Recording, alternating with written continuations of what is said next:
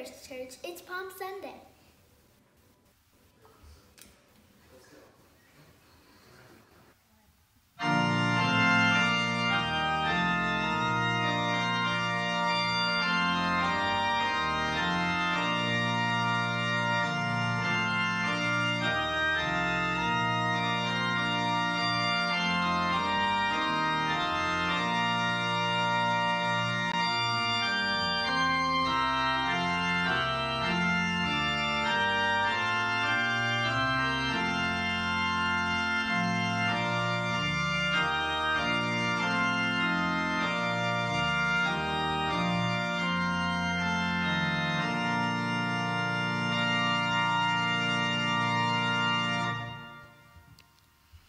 Good morning. We may be separated, quarantined, sheltered in place, or just plain old hunkered down, but we can still gather as one to worship the Lord. We gather by way of social media as a way of telling the devil to get behind us, because our God is bigger than any crisis or panic. Our God stays with us. Our God is everlasting.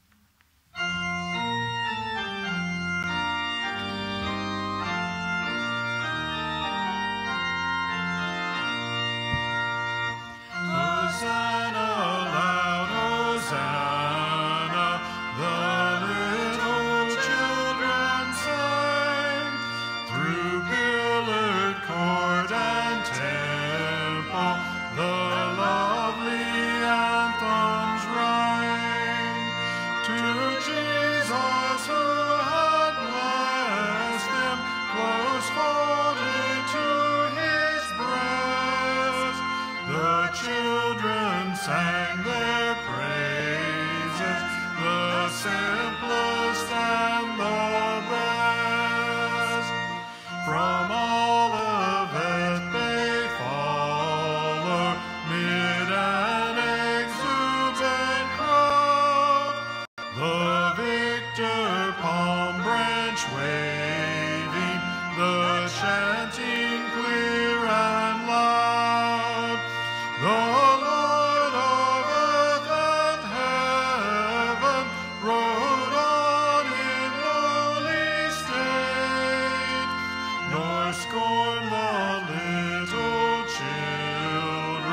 should on his bidding wait. Hosanna in the highest, that ancient song we sing. For Christ is our Redeemer, the Lord of heaven, our King. Oh, with heart and life and voice, and in his blissful presence eternally rejoice.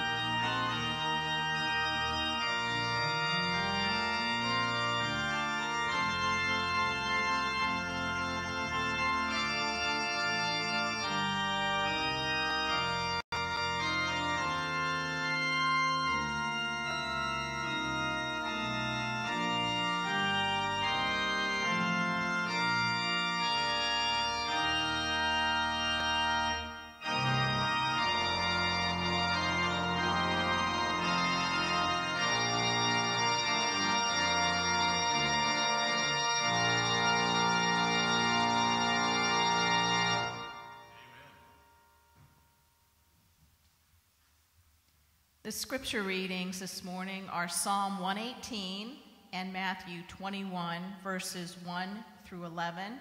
I'll be reading from the New International Version. Give thanks to the Lord, for he is good. His love endures forever. Let Israel say, his love endures forever. Open for me the gates of the righteous. I will enter and give thanks to the Lord. This is the gate of the Lord through which the righteous may enter. I will give thanks, for you answered me.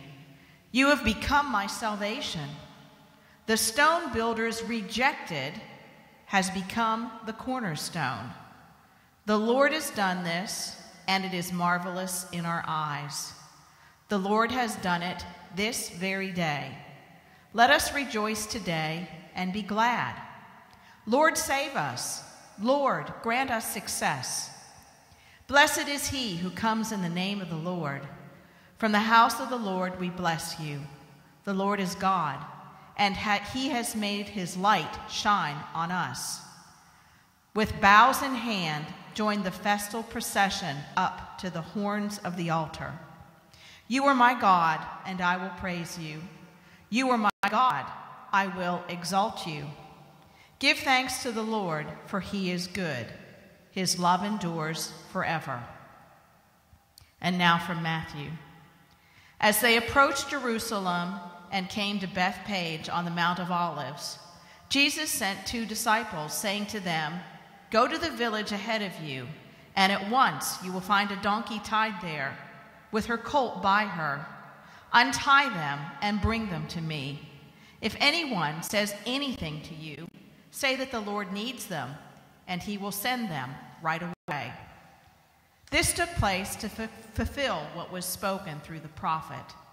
Say to daughter Zion, see, your king comes to you, gentle and riding on a donkey, and on a colt, the foal of a donkey. The disciples went ahead and did as Jesus had instructed them. They brought the donkey and the colt and placed their cloaks on them for Jesus to sit on. A very large crowd spread their cloaks on the road, while others cut branches from the trees and spread them on the road. The crowds that went ahead of him and those that followed shouted, Hosanna to the Son of David! Blessed is he who comes in the name of the Lord. Hosanna in the highest heaven. When Jesus entered Jerusalem, the whole city was stirred and asked, Who is this? The crowds answered, This is Jesus, the prophet from Nazareth in Galilee. The word of God for the people of God.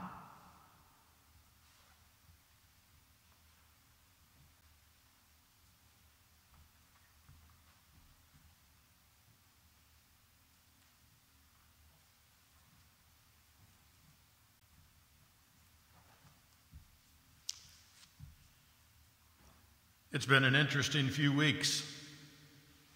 We find ourselves in situations that we could have never imagined just a few months ago.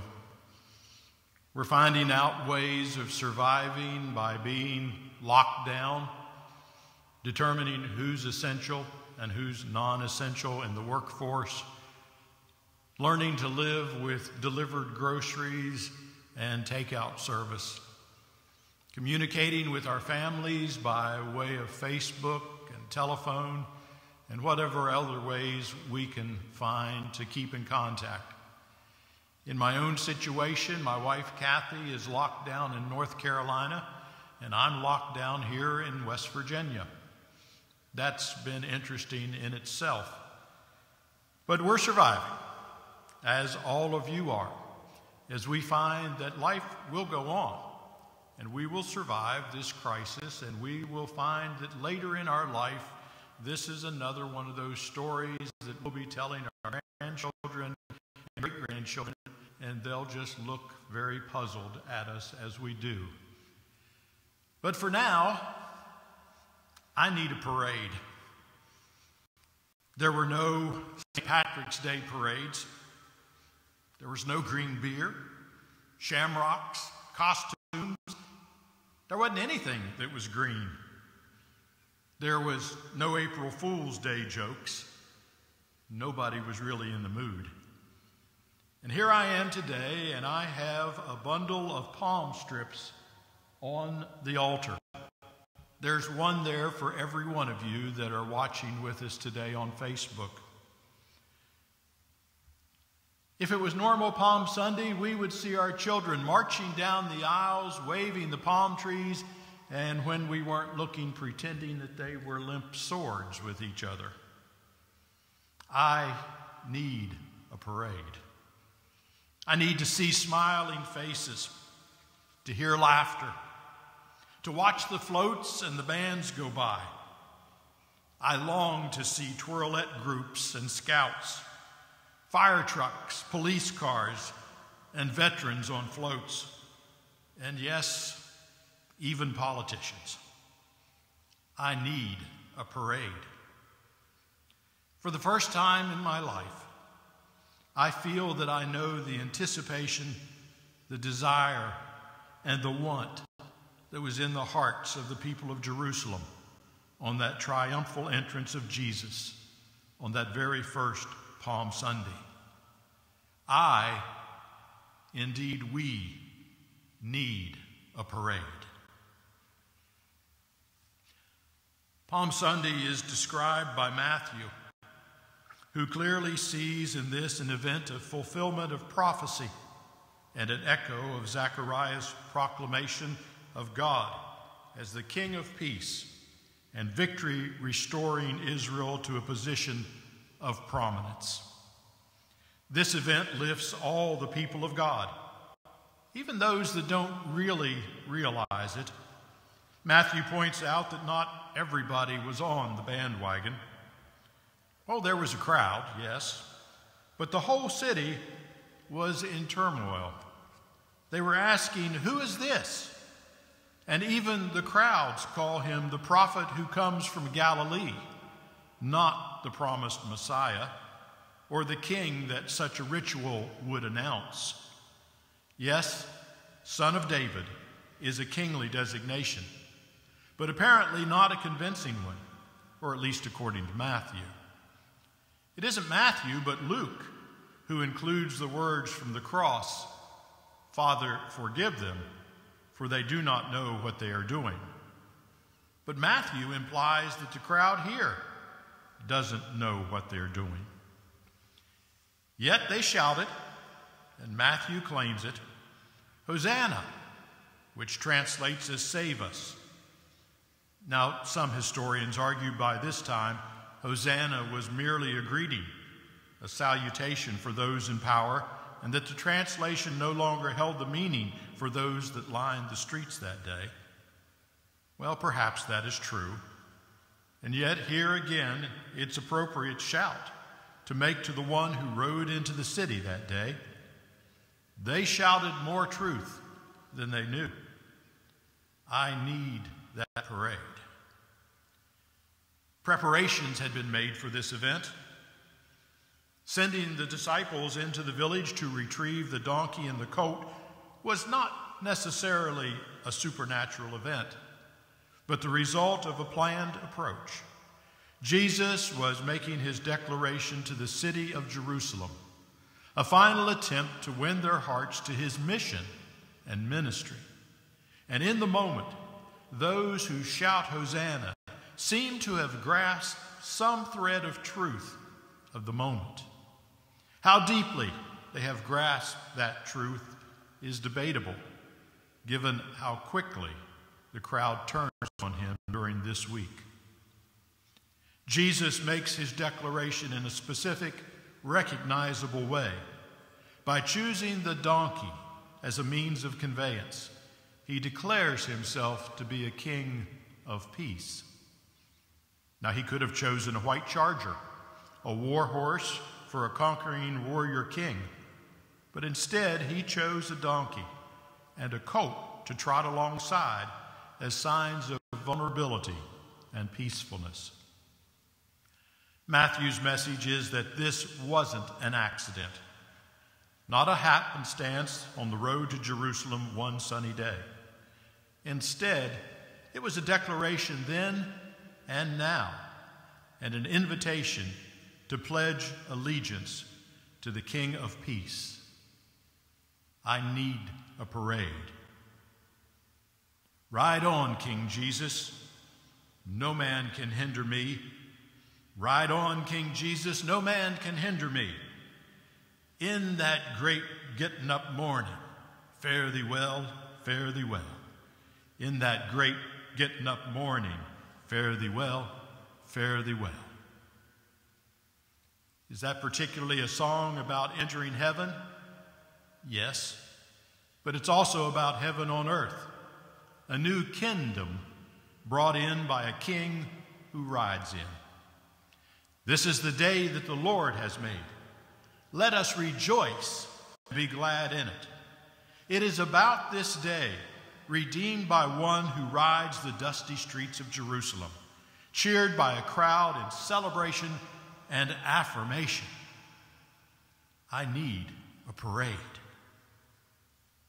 Yet, there are some seeds of discontent, of the tragedy that is to come in our Passion story. Even in this glorious hymn of thanksgiving and victory, the stone that the builders rejected has become the chief cornerstone. The one acclaimed has been rejected. And we will move all too quickly from shouting Hosanna to crucify him. You cannot find salvation. Get from Palm Sunday to Easter morning without the cross. As we continue our self-imposed exile, let us find the true saving in the shadow of the cross. Amen.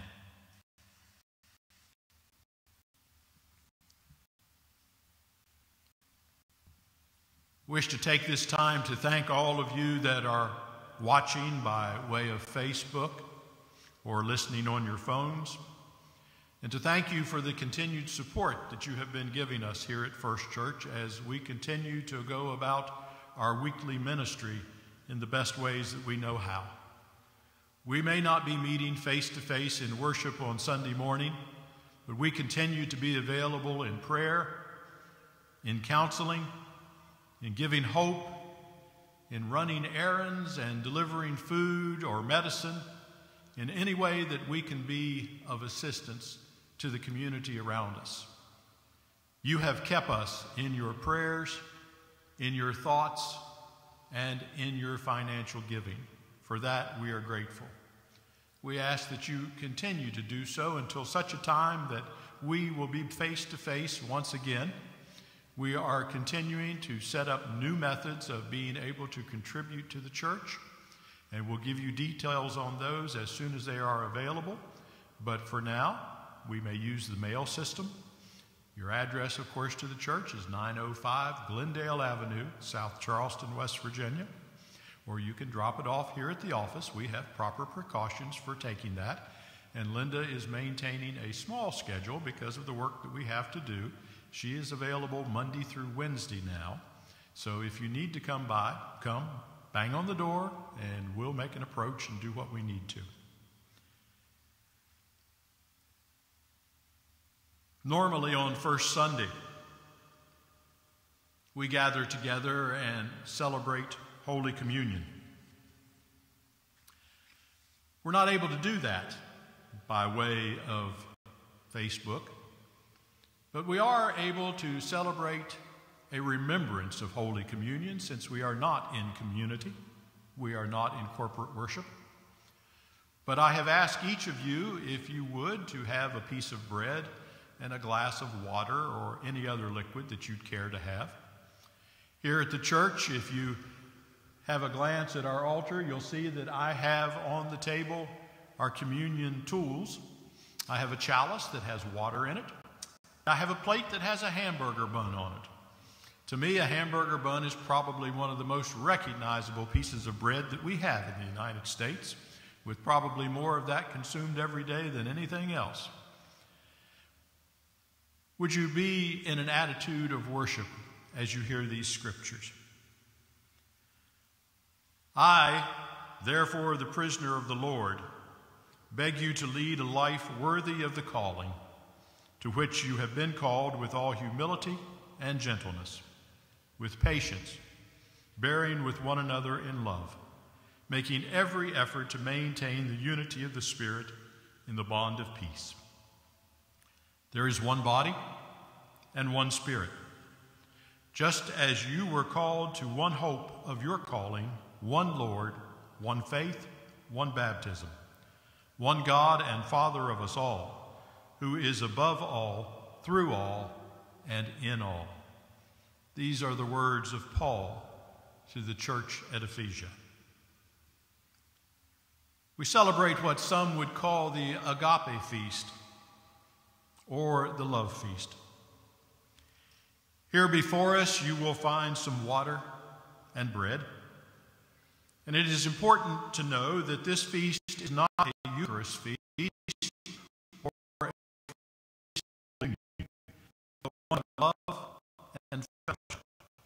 Let us commemorate our unity through Christ and feast on the Spirit of love, who is Christ.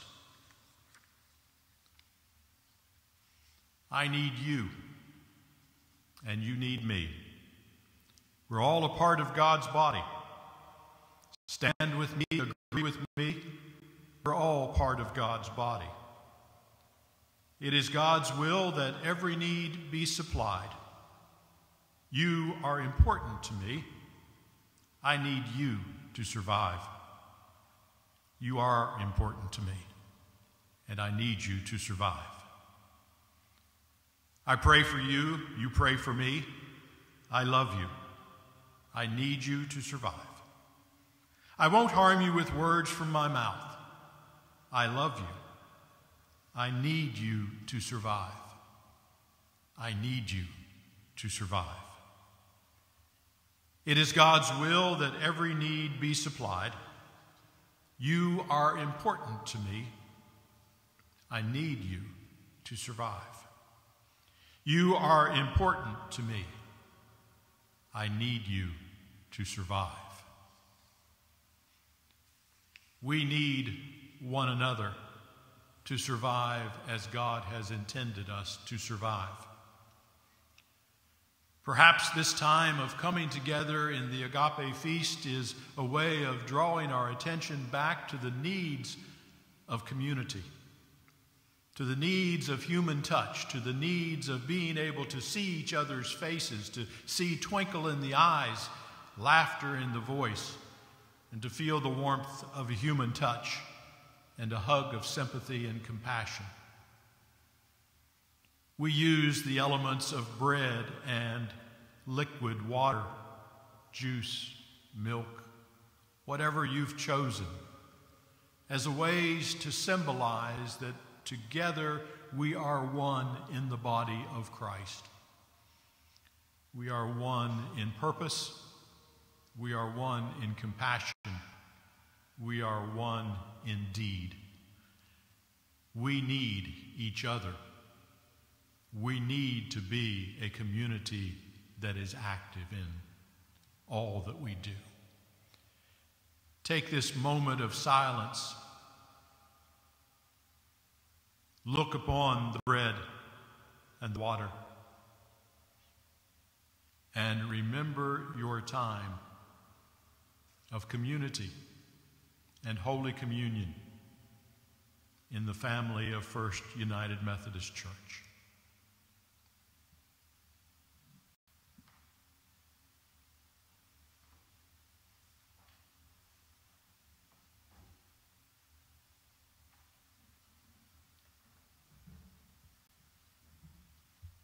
One thing we can do together is pray together. I'd like to share with you some of our prayer requests that we have received via email.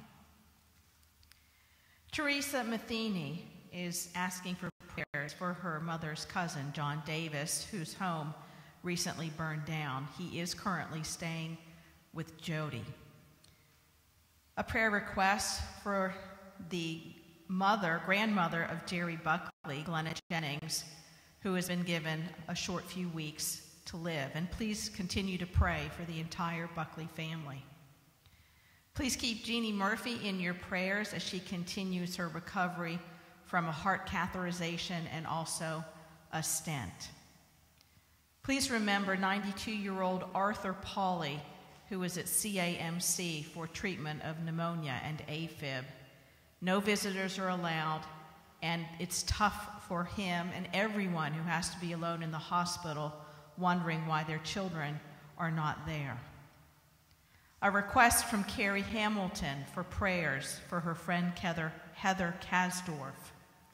Continued prayers for Dawn Wells and her father, who will be having a procedure done soon. Continued prayers for Megan Young, whose friend Lindsay Barr and her 2 little boys are dealing with the death of her husband Scott, who passed away after losing a battle with cancer.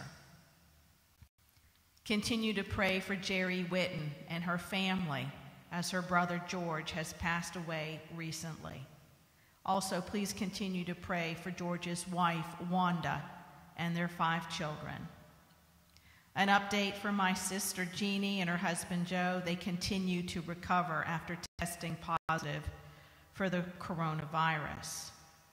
And there are other emailed requests for prayer, and Pastor Paul has attended to all of those requests.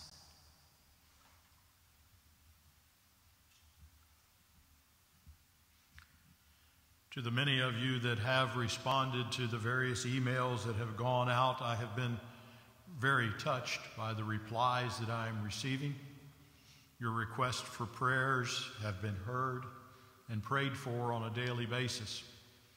And I especially give thanks to the many of you that asked how you could pray for myself and Kathy during this time frame. Please understand that we are well. We are separated, but we are well, and I guess that didn't come out quite exactly right.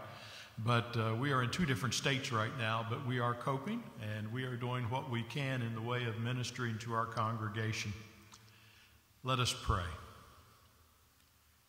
Father, worry and fear are not of your heart.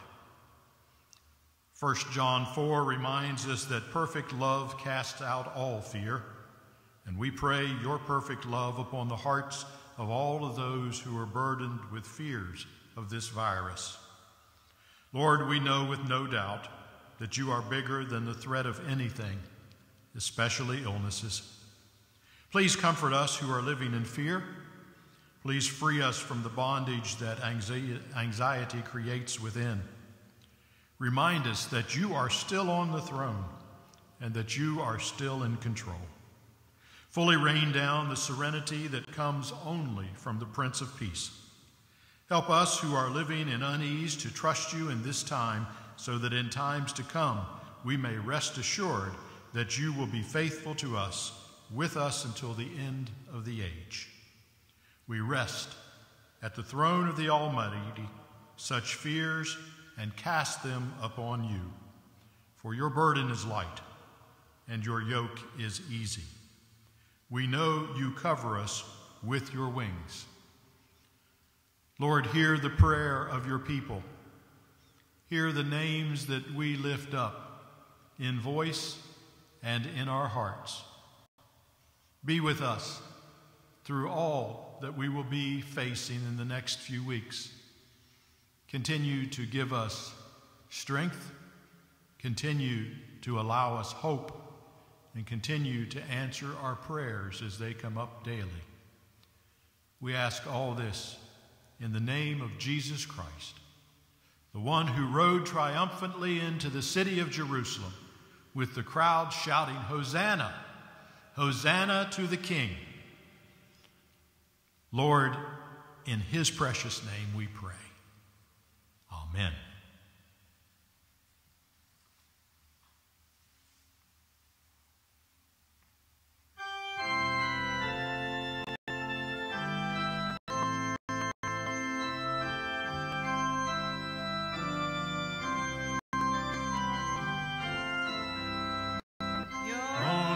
Son, no sin to hide, but you have sent him from your side to walk upon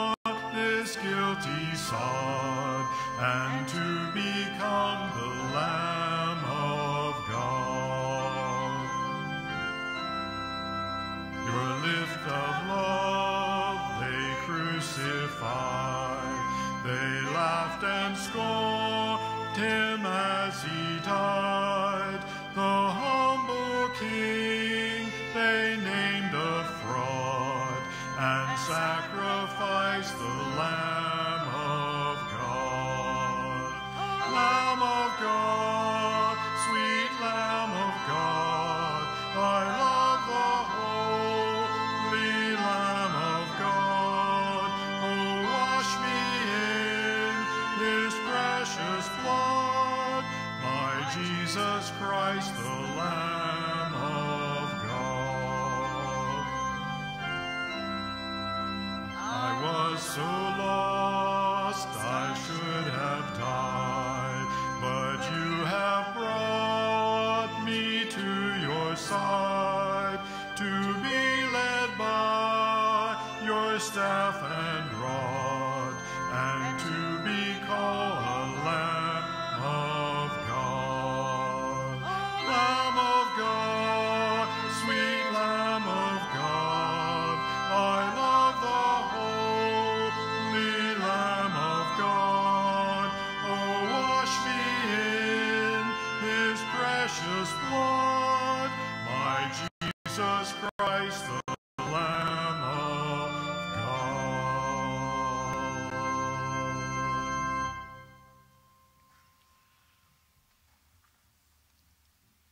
Even though we are apart, as I look out into the sanctuary, I see each and every one of your faces.